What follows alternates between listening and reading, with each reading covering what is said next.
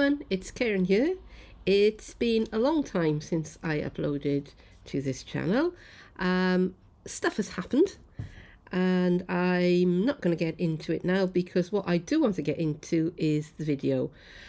All I say up front is that this is not a paper crafting video. While I've been away, I've gone in other directions with my crafting, and just lately I have been getting to grips with laser cutting and engraving. So today I want to share unboxing and some of the first projects with my brand new xTool F1 laser. So let's get going. Here they finally are, my F1 laser and the air purifier. I've been waiting about 8 weeks since I pre-ordered these, and I am really excited that they're here at last. So the first thing I notice is that everything is very well packed, and that is just what I've come to expect from xTool. So I'm going to pull it all out and open everything up. As well as the F1 itself, I've got the instruction manual, a lens cloth, power cord and adapter, a metal platform which is used when cutting, an exhaust hose, a spare USB key, and a pack of sample material. To finish unpacking the laser, I'm going to take off the protective tape and film, and underneath the shield I can see packing material, so I'm going to get that out of the way.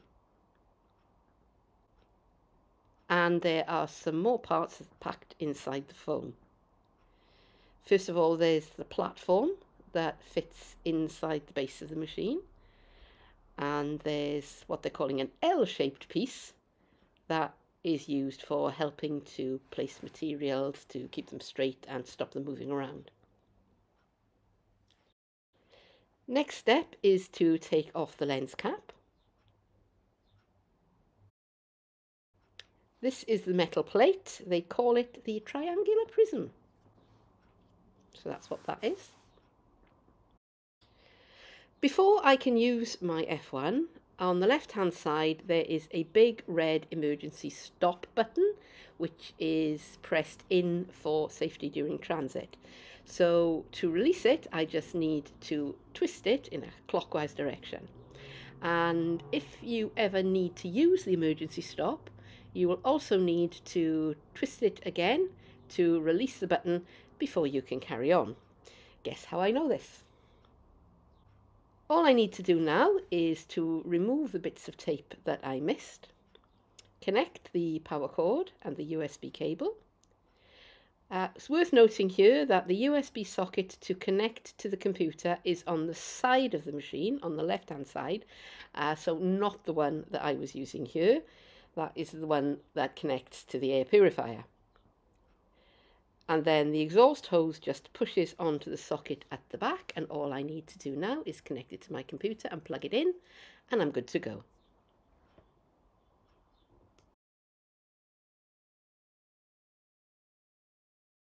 Before I can begin to use the machine, I have to get it to talk to my computer.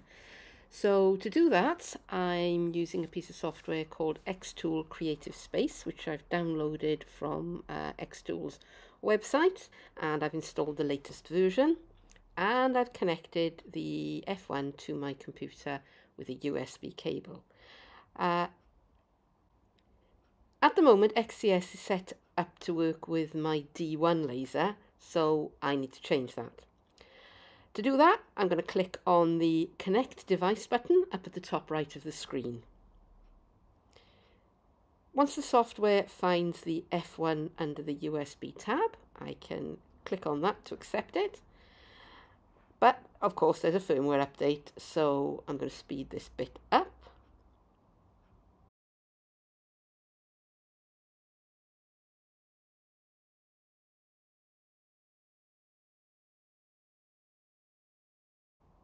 And there we are, I'm ready to begin burning, simple as that.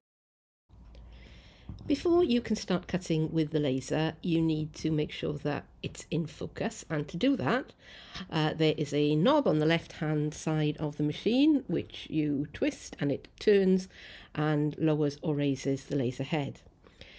So that you know when the laser is focused, there are two coloured dots, a red one and a blue one, that coincide when the laser is focused. So you try to make 2 points into one. Unfortunately, mine weren't positioned properly and they wouldn't line up, so I messaged xTool and they came straight back to me with a fix for the problem, so let's give that a go. First of all, in the XCS software, I click on Init and that raises and lowers the laser head and leaves it in, I suppose, is a neutral position. Now, without moving the focus, I need to find the ball head at the bottom of the laser head. And there is a hole which is next to where the red light is comes out of. So I'm using a screwdriver and I'm placing it in that hole and using it to move the ball head around, and as I do that it will move the red dot. I found it needs a firm pressure to make it move at all. It's not a screw action. I spent ages twisting the handle of the screwdriver and wondering why nothing was happening. So I just kept on moving the light until it was in the right place, and now I can focus my laser.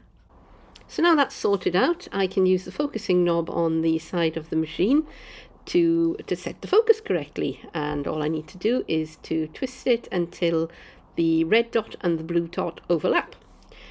I got my cork coaster, which is going to be my first project, centered as best as I can on the plate of the machine, and I've imported the image that I want to use into XCS and resized it to fit my project.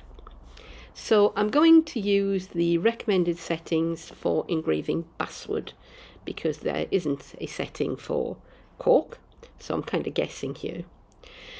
To make sure my image is positioned properly, there's a button on XCS that says framing, so I'm going to hit that, and it kind of shines a blue rectangle over where the image is going to burn, and I can adjust.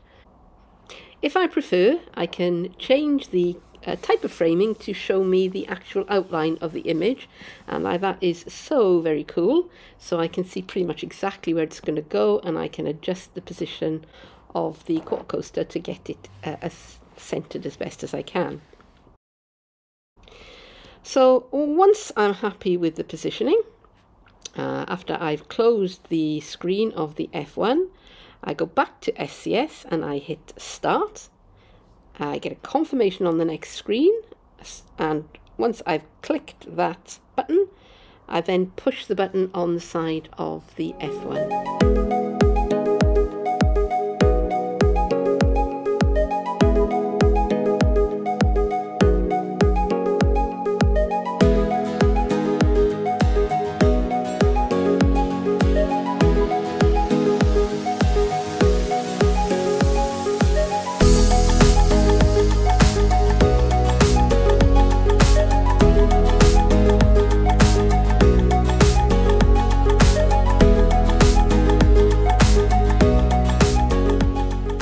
When it's all done, XCS shows me this screen, and I can take the finished project out of the machine and have a look at it, and the whole thing, it tells me, took me 1 minute and 24 seconds.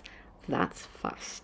And this is the final result, and I have to say that I was so impressed with how fast this machine is.